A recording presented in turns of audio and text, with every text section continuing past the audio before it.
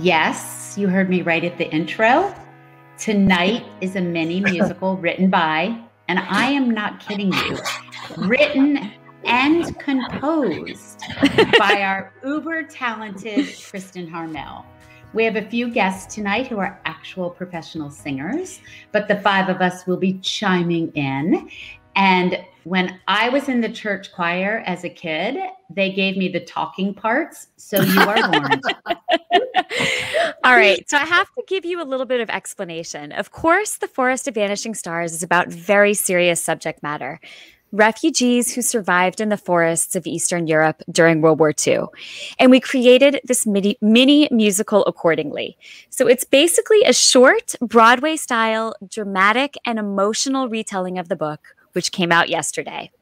As I mentioned, The Forest of Vanishing Stars is rooted in the real-life stories of Jewish refugees in Eastern Europe who fled into the forests to escape the Nazis and actually lived through the war that way. The true stories of groups like those led by the Bielski brothers and by a partisan named Zoran are incredible, and the research into those groups and others like them form the backbone of this novel, which centers around an extraordinary young woman named Yona. So without further ado, I hope you all enjoy The Forest of Vanishing Stars, the musical. Patti, take it away. Okay, here goes. The Forest of Vanishing Stars opens with our main character, Yona, being stolen from the home of her German parents on her 2nd birthday. Her kidnapper, an old woman named Jerusa, believes she has been called by the forest itself to give the girl a different future and a different fate. But what she gives Yona instead is a life of isolation, in which Yona knows all the survival skills she'll need in the forest, but almost none of the skills she'll need if she ever ventures outside the safety of the trees. Alone in the woods, I find my way. The life I once knew feels so far away. I talk to the birds, I talk to the trees, but I'm all alone, alone just me. Oh my goodness. Introducing my dear friend, Christina Sivrich, whose Broadway credits include Grease and The Wedding Singer. She has also toured with Broadway Across America productions, been in multiple regional productions, and starred in shows for Disney Cruise Lines and Walt Disney World.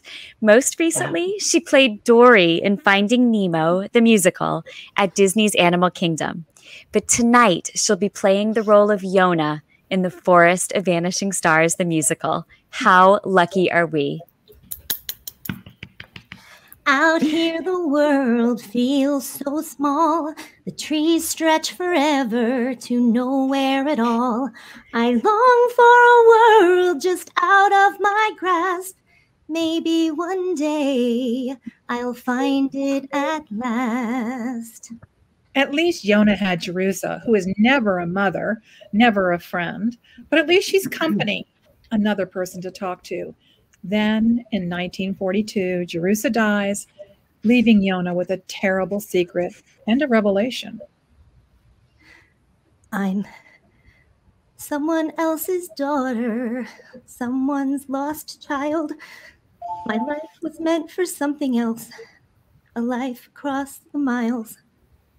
The Utners, she said, the Utners of Berlin. But you mustn't ever seek them. There's evil within. Alone in the woods, Yona wanders, lonelier than she's ever been, trying to piece together the things Jerusa told her. After all, she has memories, faces that come to her sometimes in her dreams. The face of a father and a mother, a warm bed, fresh milk. She thought those fleeting images were just wisps of imagination, but they were glimpses of the life she should have had. And then one day, the life she does have changes forever. She's wandering her familiar woods when she hears a sound, and into the clearing stumbles a lost child. I watch for a moment, paralyzed by fear. We're far from the villages. What is she doing here? She's crying. She's hurt. She seems to be alone. She's wearing a star, and she's very far from home. Yona has no choice but to help the child, and when she does, saving her life, she learns that there are horrible, unimaginable things happening outside the safety of her forest. The Germans have arrived, and they're rounding up the Jews, locking them into terrible ghettos, executing some at random, deporting others to their deaths. And once Yona knows, she realizes she cannot turn away. She has to do something to help. She feels a calling that she can't explain. Soon, Yona meets another group of refugees. This one is larger and even more in need of her help. Slowly, reluctantly, she emerges from the woods. Who are these souls who've wandered so far? They must be lost, they must be scared. Do they know where they are? And that one, there's something about him that draws me right in. I'm frightened, but I have to help. I have to go to him. Who is this woman emerging from the trees? I'm lost and I'm scared.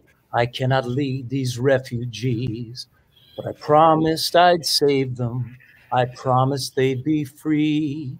So why am I so frozen as she slowly approaches me? Ladies and gentlemen, I am thrilled to introduce you to my friend, singer-songwriter Stephen Kellogg, who gives incredibly inspiring TED Talks, writes songs that receive Grammy nominations, tours the world, and is the recipient of the Armed Forces Entertainer of the Year Award. Yep, he's amazing. And tonight he'll be playing the role of Alexander, a young man leading a small group of Jewish refugees fleeing the Mir Ghetto, just outside the forest that Yona calls home. Welcome, Stephen. Great to be here. Alexander is a good man, but he's a conflicted one too.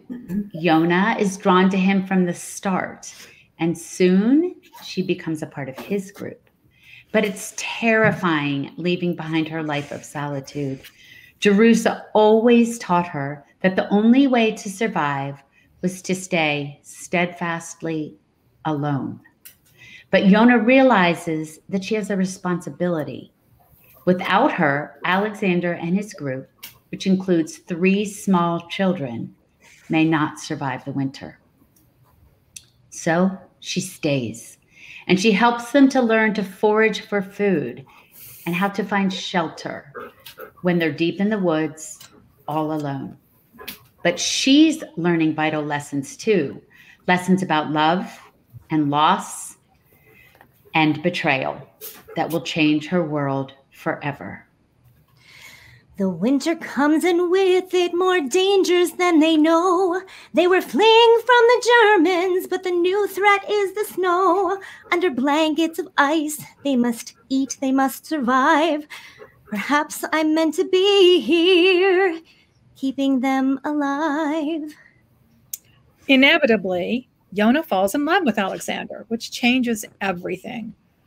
For the first time since she was stolen as a baby, she belongs to someone, really belongs, as he does to her.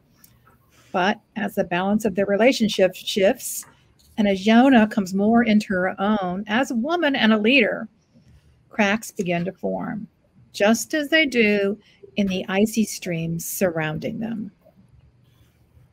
I want so much to love her, for she's everything to me.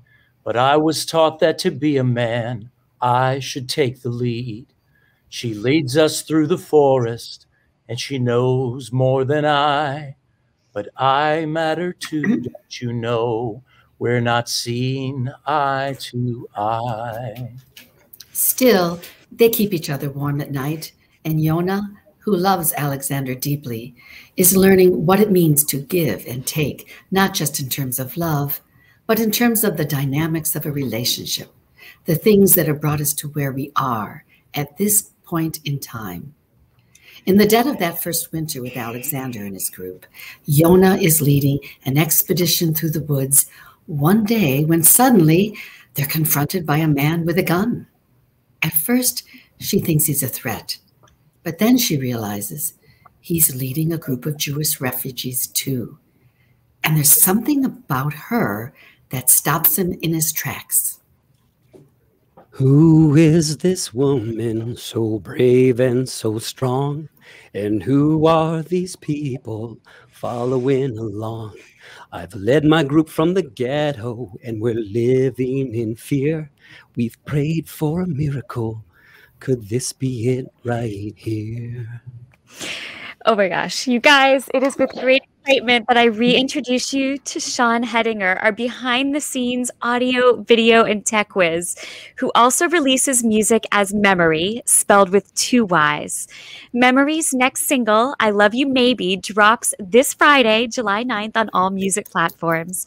Sean also happens to be the composer of many of the songs you hear on TV, including the theme music for The Chelsea Handler Show. But tonight, he is Zeus, who has led a group of refugees from the Lida ghetto into the woods, but is afraid that in the deepest part of winter, he won't be able to keep his people alive. Yona invites him back to the camp where her group is sheltering for the winter, but Alexander isn't pleased. She's putting us at risk for these people she doesn't know. There's not room for all of us beneath the blanket of snow. I wish things were different, but we're surviving too. We'll all work together, just tell us what to do. We can't turn our backs on them, we must give all we can give. You're not the only ones who deserve a chance to live.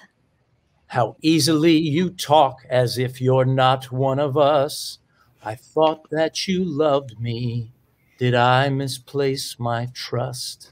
You're everything I want, my love, but we can't do this alone. We must help them survive. We must give them a home. Forgive the intrusion. I don't mean to make you fight. It's just that here in the darkness, I hope we could find a light. And Yona is the light. A light in the darkness, a woman who, despite all the odds, was born to be extraordinary.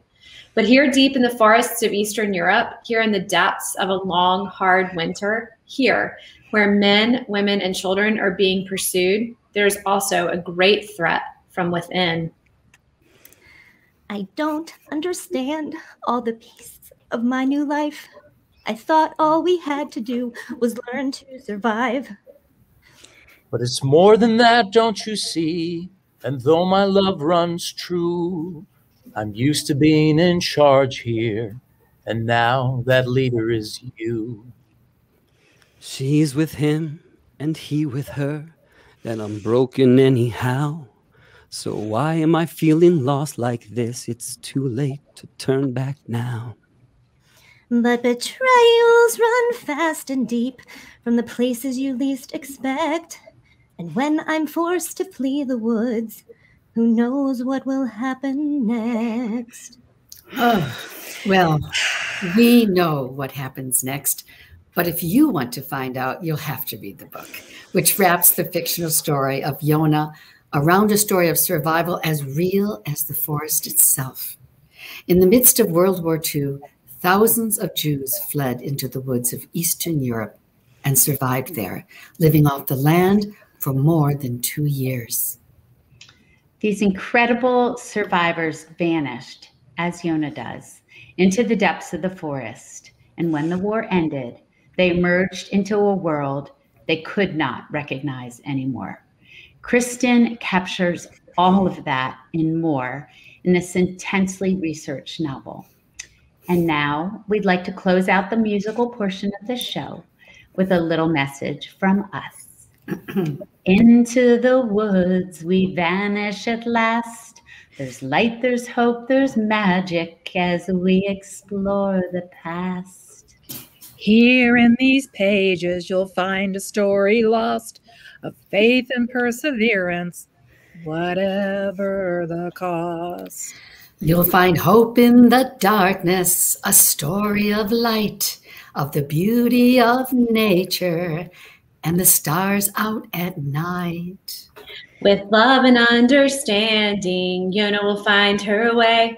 She'll be a light for others as they survive the days.